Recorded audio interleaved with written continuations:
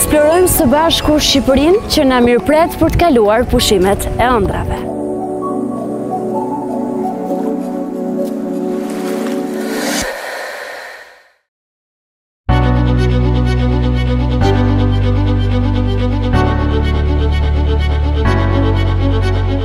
Mes lulesh dhe ajrit të pastër e puhizës së Bregdetit Jonian, e keni kuptuar tashmë se ndodhemi në Dhërmiun e mrekullueshëm.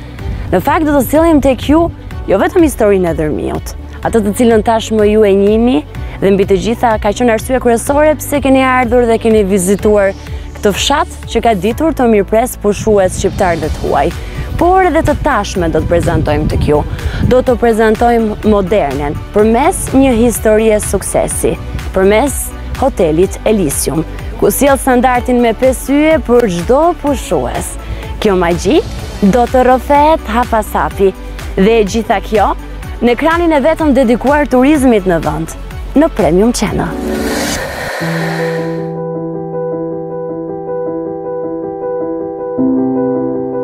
Elysium Hotel. Kur pushimet marrin emrin parajsë. Zgjedhja e destinacionit të pushimeve është herë e bukur, herë të tjera e vështirë dhe në disa raste bëhet sfidë më vete.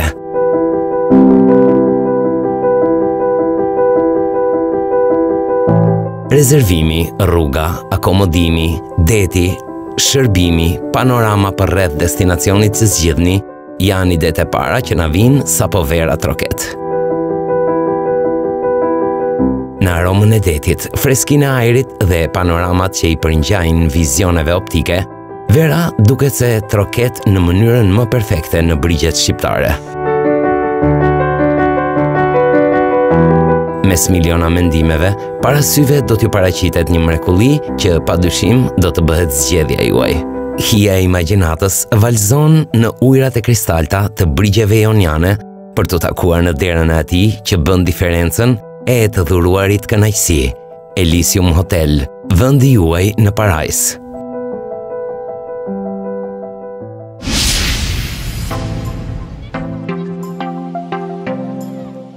Përshëndetje dhe mirë se u gjej. Përshëndetje, mirë se erdhët, faleminderit. Unë përveç se po ju vizitoj sot, do doja që të qëndroja një natë këtu, në mënyrë që të pushoj dhe ta shijoj si duhet Dhërmiun. Patjetër. Çfarë do më sugjeron? Sonte do ju trajtojmë pak mirë për të kaluar disa pushime perfekte për juve. Kemi dhomën Deluxe, që është një dhomat më të mira në hotelin tonë. Dhoma Deluxe ka një pamje të mrekullueshme, ndërthurur me detin dhe pishinën. Besoj se dhe vetë dhoma ka një hapësirë të konsiderueshme. Sigurisht. Duke qenë se janë vetëm një person, do mjafton. Po, sigurisht një ndër dhomat më të mira ka dhe hapësirën më të madhe. Po çfarë alternativash të tjera kam nëse nuk zgjedh Deluxe? Po patjetër, kemi dhoma këtë corner, të cilat gjithashtu kanë pamje nga deti. Kjo është pika më e rëndësishme për vendin ku ndodhemi. Mirë, besoj se po zgjedh Deluxe, duke qenë se dhe ju po më mbani me një çik më shumë për kujdesje, duke qenë se është dhe vizita ime e parë këtu, dua ta shijoj qëndrimin. Më ndihmo atëherë me check-in-in dhe unë Sigurisht, për 2 minuta të përgatis t'ju jap aksesin e kartës. Dhoma juaj ndodhet në katin e 3, te cila mund të merrni ashensorin për të pasur sa më lehtë ngjitjen edhe të liçës. Faleminderit shumë dhe punë të mbar. Shpresoj të kaloni sa më mirë pushimet tuaja.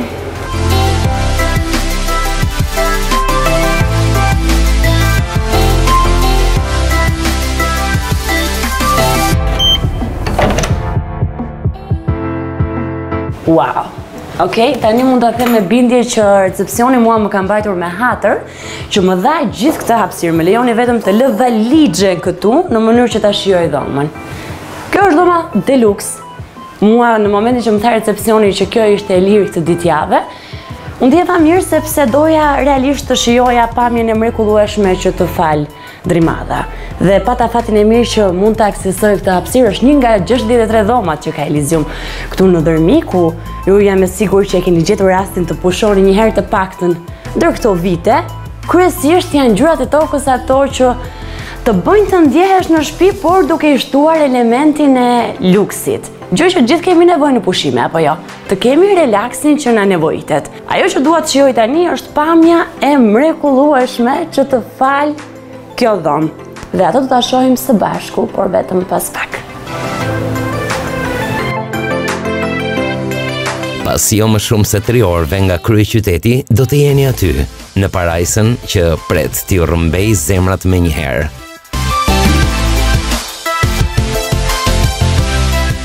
Elysium Hotel do të hap dyert dhe pushimet sa po kanë nisur. Pasi të akomodoheni në një nga dhomat që preferoni, lëreni veten të lirë, sepse relaksi është fjala e parë.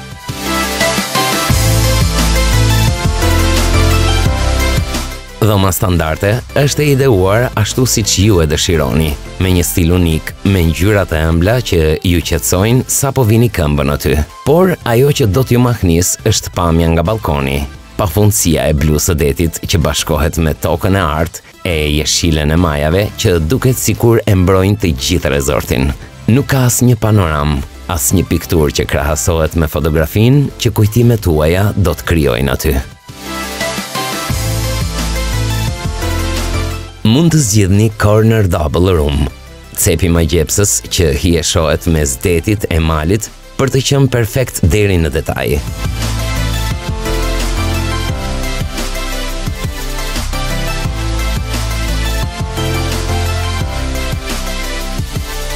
A mundem të ri këtu për gjithmonë?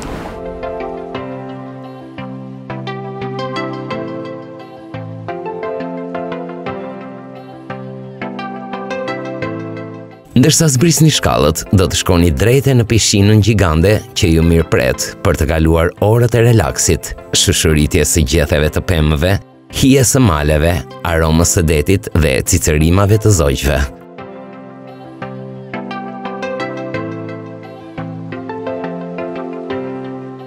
Natyrisht që ditëve tuaja mund t'i ndryshoni adrenalinën duke bërë një ndeshje volejbolli apo basketbolli, ndërsa rreth jush ka gjelbërim, aromë freskie dhe zhurmë të valve të detit.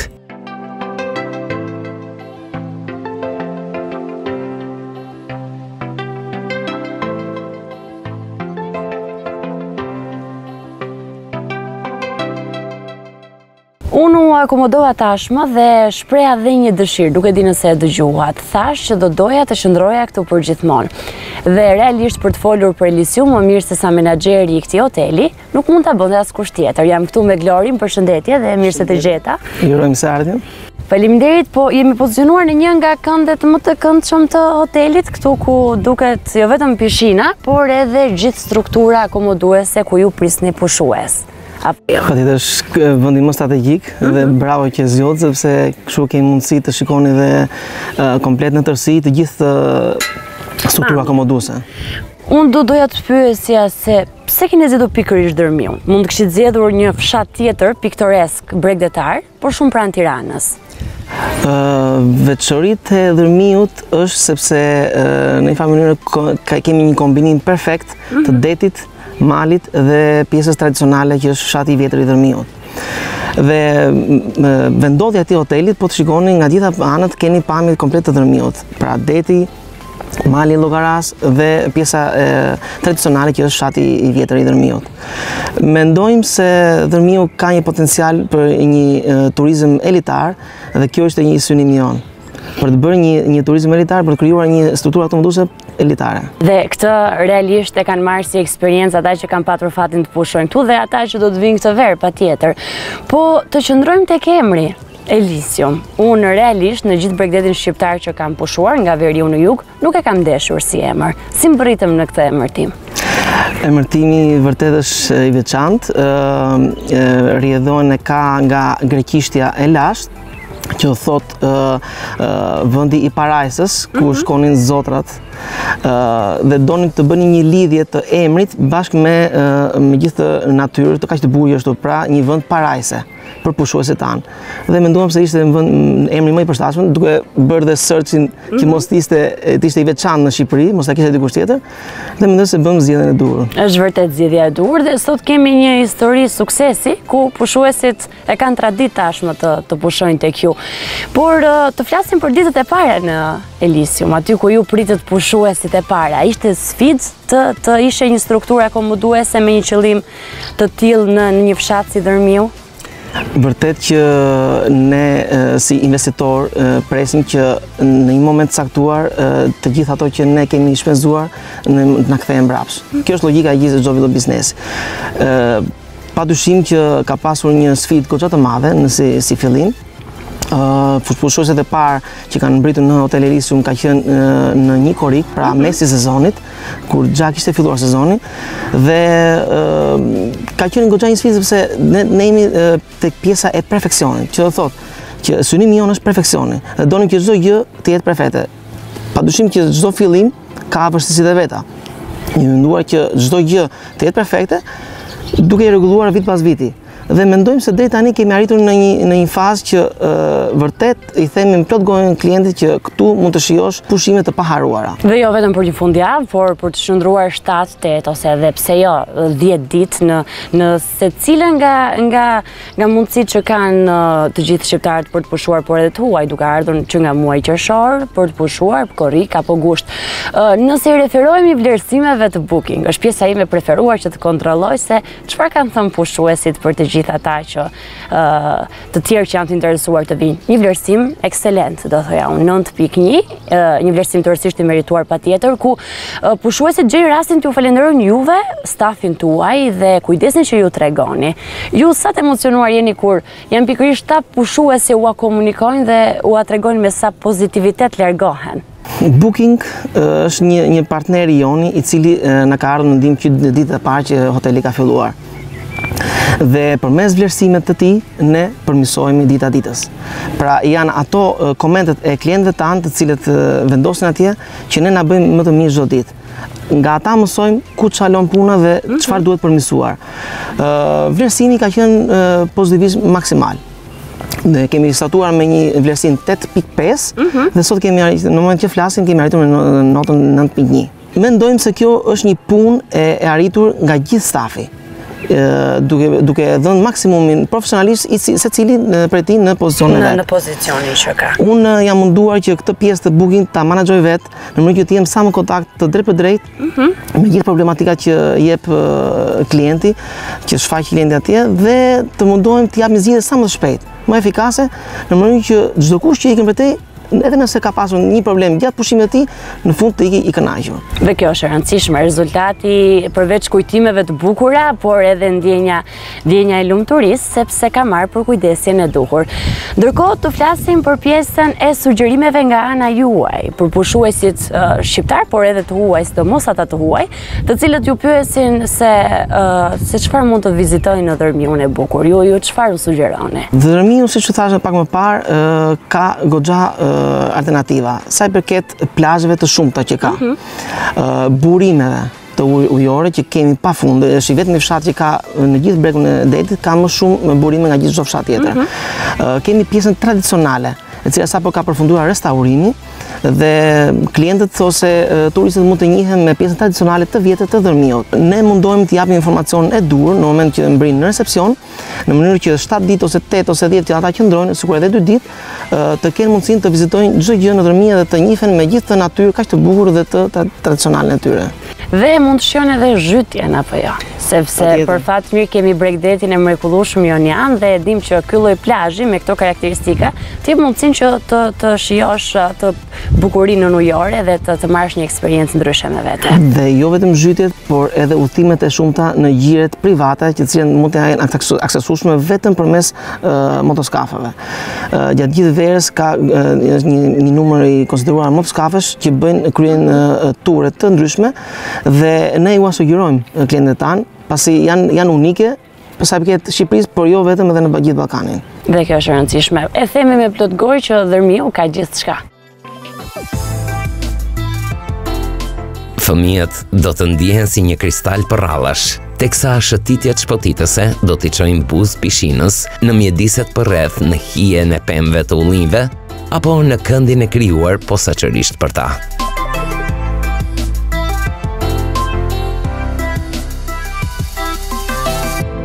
Ecni përgjatë kopshteve të mbuluara me lule që ju lejojnë të kaloni disa orë qetësie në hijen e pemëve. ndërsa para syve ju serviren shtëpi tradicionale të fshatit që janë vendosur me shumë kujdes në qoshen e malit që përqafon Elysiumin.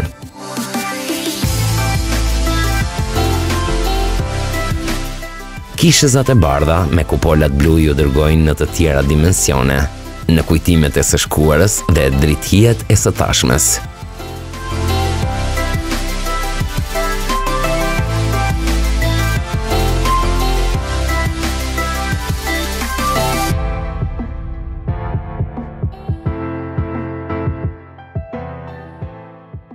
Glori, ne jemi në një tjetër hapësirë, një hapësirë që ti më përmend pak më parë që nesër mëngjes u mund ta nis ditën edhe këtu. Patjetër mund të shijosh kafen. Ndodhemi mes baçesh e rrethuar prej ullinjve, të cilat janë të vendit dhe siç shikoni ka goxha hapësira. Në mënyrë që secili të shijoj kafen ose pijet e tij gjatë drekës, mazitës, mjesit ose dhe darkës.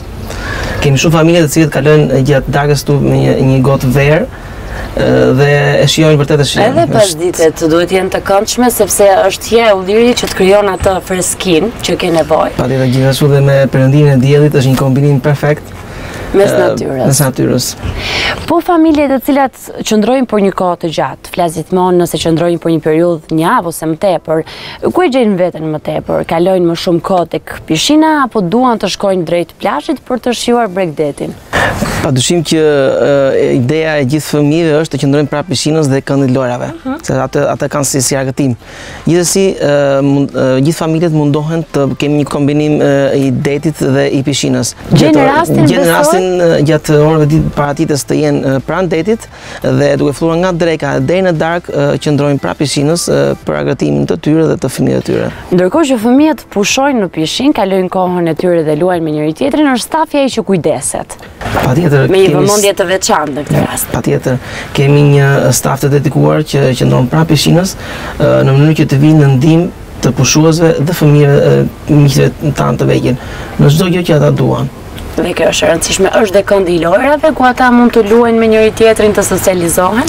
Patjetër. Dhe prindrit ndërkohë mund ta shijojnë edhe atë gotën e verës tonë në hijen e ullinjve. Ajo është më shumë relaksimi i prindërve, pasi në moment që fëmijët qëndrojnë pranë këndit lojrave, ata kanë mundësi të shijojnë dhe pjesët e ambientit të tjera të hotelit. Me pak fjalë, Elysium bëhet një shtëpi e dytë për familjet. Vërtet ashtu është dhe kjo e tregon dhe besimi i klientëve tanë familjar të cilët vizitojnë vit pas viti për disa të herë dhe kjo është sepse ata e kanë gjetur veten e tyre tek Elysium Hotel.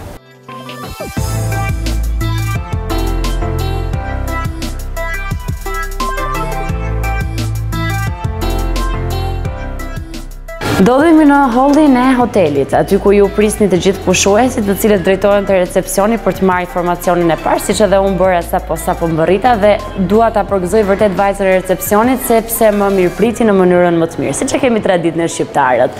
Dhe në fakt ne deri tani kemi zbuluar disa hapësira të hotelit. Pam pishinën, pam një ambient relaksues, pam ato lishtën e bukur ku mund të pish kafen e mëngjesit, pam dhomat, por nuk kemi folur për plazhin. Krahas hotelit dhe bukuritë që kjo ofron si hotel, ne kemi dhe disponojmë dhe plazhin tonë privat, e cila është edhe ajo pjesë e rëndësishme për pushuesin tanë, pasi duan të shijojnë veçoritë e plazhit Dhërmiun. Duke marrë parasysh që ne jemi pak më të veçuar nga pjesa tjetër e zhurmës, ne kemi ofruar falas transportin për klientët tanë drejt plazhit tonë privat. Për ta lehtësuar në këtë lloj mënyre edhe rrugën drejt plazhit. Ka një pjesë të njerëzve që preferojnë të ecin më këmbë, pasi ndodhet vetëm 5 minuta larg plazhit, por ne gjithsesi ofrojmë dhe transportin. Dhe kjo është ndihmë shumë e madhe, sidomos për familjet besoj që kanë fëmijët e vegjël me vete. Patjetër dhe kanë vlerësuar shumë dhe ato pjesë, sepse kanë makinat në dispozicion, në çfarëdo lloj ore që duan të shkojnë dhe të kthehen nga plazhi. Nuk është se ka orare fikse, jeni në dispozicionin e klientit. Okej, janë të lumtur pushuesit në momentin që mund ta shijojnë plazhin, kthehen në momentin që duan të kthehen në hotel dhe më pas akomodohen. Ndërkohë që kemi lënë pas 3 muaj vërtet të vështirë jo vetëm për Shqipërinë, por për të gjithë botën dhe tashmë kemi filluar me shumë pozitivitet një sezon të ri turistik. Krahas viteve të tjera, si ndihet Elysium këtë vit dhe çfarë pret? Sa pret le të themi të njëjtin numër pushuesis shqiptarë të huaj si vitet e tjera, apo ndoshta po prisni dhe pak më pak, por të jenë të sigurt mbi të gjitha. Do marrë parasysh situatën e cila është globale, padyshim edhe Shqipëria ka një pjesë e kësaj, është situatë e vështirë. Ki mos të gënjejmë kot. Normalisht sezoni nuk ka startuar si vitet e kaluara, pra kemi një ulje të rezervimeve, por gjithsesi shpresa është që ne të kapim ritmet tona në muajin korrik dhe gusht. Sa i përket më shumë turizmit shqiptar, pasi ata të huaj do të kemë pak më të vështirë aksesin drejt Shqipërisë, duke qenë se kufit akoma ndodhen të mbyllura. Gjithsesi, ne shpresojmë që duhet të kapim ritmet të paktën për 2 muajt korrik dhe gusht vitet e vjetshme. Gjithsesi, kjo mbetet për tu parë, ne jemi të përgatitur, kemi marrë të gjitha masat sa i përket higjienës dhe duke respektuar në maksimum protokollin e dhënë nga ministria. Ne ju urojmë më të mirën, të paçi një sezon të mbar mbi të gjitha dhe paçi pushues shqiptar, mos të harrojmë që këtë vit jemi të gjithë me kauzën dhe mbi gjitha duam që të pushojmë në Shqipëri. Faleminderit shumë për këtë intervistë, ne do të vijojmë ta shijojmë ditën këtu në hotelin tuaj dhe do të kalojmë pas pak te kuzhina. Me siguri, duke u endur përgjatë hijeshisë së hotelit, aroma e gatimit ka ardhur në të gjitha mënyrat tek ju.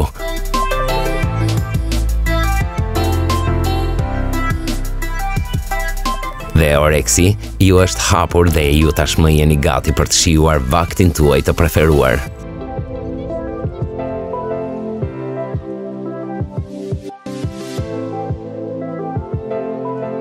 Mëngjesi blu do t'ju lërë pa fjalë. Të gjitha ushqimet do t'ju shijojnë, saqë do të doni të kaloni aty rrotull, jo vetëm në orët e para të ditës.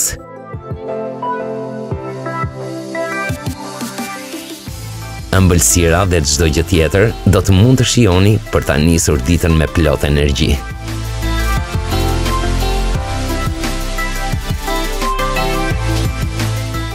Dreka dhe darka janë po aq të mrekullueshme, përgatitur nga shefat më të mirë të kuzhinës dhe servirur nga staf i kualifikuar.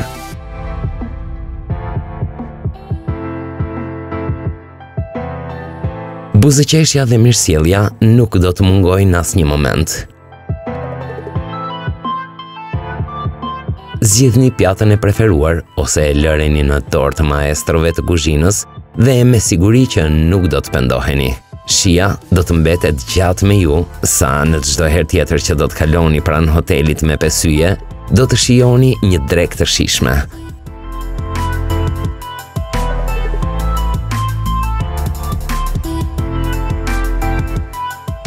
Gjetëm momentin e duhur për ta shkëputur nga puna shefin e kuzhinës këtu në Hotel Elysium, është pikërisht Kevin, i cili në fakt do doja ta falenderoja për kohën. Është orari më i papërshtatshëm për këtë intervistë. Ka problem, dhe unë ju falenderoj që keni ardhur në restorantin tonë. Faleminderit për kohën tënde dhe për pjatat e mrekullueshme që ke gatuar. Ne kemi patur mundësinë të ndjekim disa prej tyre dhe gjithë aksionin që bën kuzhina juaj, sidomos në këtë orarin që quhet edhe fluksi apo piku i orareve ku afrohen të gjithë pushuesit që ndodhen në hotel dhe konsumojnë drekën. Ditë të tilla të zëna janë edhe në korrik në gusht apo sapo ka filluar sezoni? Siç e shikoni ju, ne sapo e kemi hapur restorantin, jemi gati për sezonin e ri turistik. Jemi në fillimet tona, nuk është pikërisht momentalisht tani piku, po gjatë sezonit, gjatë muajve korrik gusht, ka pikun e tij. Dhe do duhet prisni pushues të cilët pushojnë në hotelin tuaj dhe zbresin për të drekuar apo darkuar, apo dhe pushues që ndoshta gjenden në Dhërmi dhe vinë këtu vetëm për kuzhinë. Restoranti jonë prej disa vitesh ka marrë një goxha emër në të gjithë zonët dhe frekuentohet jo vetëm nga pushuesit që janë në hotelin tonë, por edhe ata që lajnë në bregdetin jonë, poshtë në Dhërmi, në plazhin e Dhërmiut. Në fakt, kuzhina juaj njihet edhe për orientimin drejt asaj kuzhinës mesdhetare dhe produkteve të freskëta. Çfarë gatuhet tjetër në këtë hotel? Patjetër, e gjithë përqendrimi jonë është tek produktet e detit jonë, të cilat kanë një larmie shumë të mirë të peshkve dhe klientët e gjithë aty janë të fokusuar te produktet e peshkut. Dhe kryesisht këto përgatiten me shumë mjeshtëri nga ti dhe gjithë ekipi juaj. Patjetër, është me mua në krye, me shefin ekzekutiv Alban Veliu dhe na Shkolla Albania Chef Academy. Unë duhet të pyes edhe për specialitetet që mund të kërkojnë klient. Ndodh që dikush vjen dhe kërkon diçka dhe jashtë menus, ju e përgatisni? Po, patjetër. Ne jemi gjithmonë në dispozicion dhe me bashkëpunimin e shefit të sallës, ne jemi gjithmonë për të shërbyer klientët tanë. Unë duhet të pyes edhe për ndonjë ndodhi të bukur që është pikërisht dashuria e këtij profesioni, kur merr një reagim apo një vlerësim nga pushuesit të cilët provojnë dhe shijojnë një drek. Ka raste kur të kërkojnë posaçërisht ty për të të falenderuar për ushqimin që sapo kanë konsumuar? Nuk duhet harruar një darkë shtatori vjet, diku rreth datës 20 shtator ka qenë një mbrëmje gala shumë e madhe. Dhe pas përfundimit të mbrëmjes, gjithë salla ka duar të rakitë shërbimin janë. E kjo është e mrekullueshme. Unë do doja realisht të dija se çfarë ke përgatitur eksaktësisht sot, ajo çka ndoqëm ne, kryesisht ishin pjata të cilat kishin bazë ushqimet e detit, të freskët, detit jonë. Po, gjitha produkte që në deti, sallatat tona, po nuk do harruar dhe pasticceria jonë që kemi disa mëlsira shumë të mira që i ftoj të gjithë që të vinë t'i provojnë. Faleminderit për këtë intervistë. Faleminderit juve.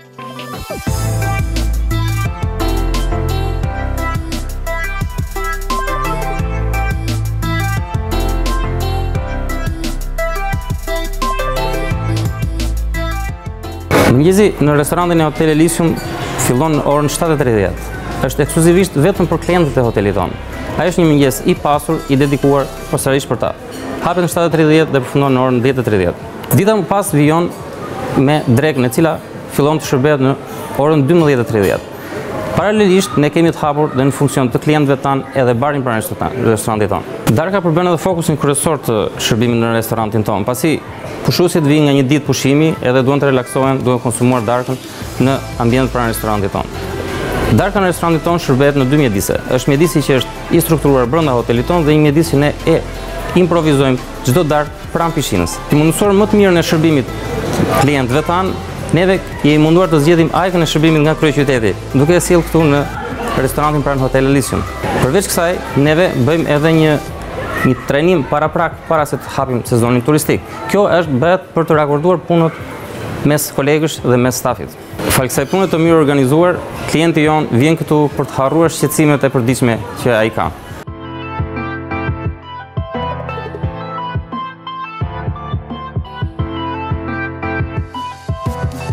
Unë mendoj që është një ndër hotelet më të mira që kemi në Dhërmiun dhe mbi gjitha që respekton standardin e hoteleve me 5 yje. Një hotel me 5 yje nuk është vetëm ndonjëherë konstruksioni që e lexojmë plotson shumë më mirë, kushtet e dhomave, por mbi gjitha është edhe fakti i stafit, mirëpritja që ka stafi, ti e ndjen veten që kur hyn tek dera e hotelit që ti je një klient me 5 yje. Dhe kjo i jep shumë komoditet. Nga ana tjetër, pastaj hoteli në vetvete, në turizëm, nuk ka vetëm godinën, por ka restorantin, ka aktivitetet, ka pishinën, ka mënyrën e organizimit dhe kjo ty të bën që të jesh i plotësuar. Dhe mbi të gjitha mos harrojmë që Dhërmiu është një ndër vendet më të bukura në Shqipëri. Dhe ku ka më mirë që të kesh mundësi të bësh dy zgjedhje të bukura, Dhërmiun edhe Elysiumin, që do thotë që ti zgjedh në të dy rastet 5 yje dhe 5 yje që bëjnë 10. Mos harroni, deti hap krahët për të bërë një me ju, që pushimet të jenë të paharrueshme. Në Elysium Hotel, parajsa hap dyert për të magjepsur çdo shqis tuajën. Në këtë puntat ju kemi sjellë eksperiencën që mban emrin Elysium. Ushqimet tuaja do të jenë prestigjioze dhe do t'i përkasin standardit me 5 yje nëse zgjidhni të pushoni në këtë hotel, i cili do të sjellë në fakt përvojën që i nevojitet çdo pushuesi, i cili do të largohet i lumtur dhe mbi të gjitha të njohë traditën e Dhërmiut, të dashurojë natyrën dhe të pushojë këtu, në këtë plazh të mrekullueshëm, zallor, me ujë e ftohtë dhe të kristalt. Nga Dhërmiu ju themi mirupafshim dhe miru takofshim në puntatën e radhës.